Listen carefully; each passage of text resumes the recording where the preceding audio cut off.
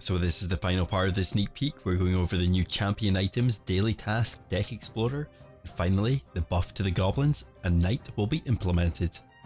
So first up we have the new champion wild card, which you can only get from the Path to Legends, which is going to act like any other wild card so you can level up your champions faster.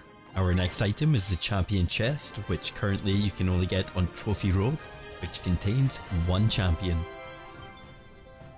We're going to have daily tasks, which are going to give us daily and weekly bonuses.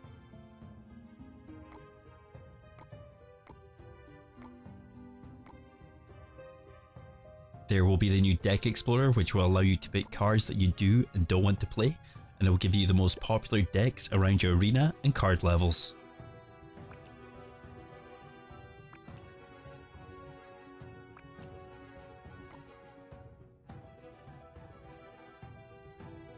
And finally, the goblins will be buffed to 4 goblins, and the knight's HP will be increased by 3% when the update drops.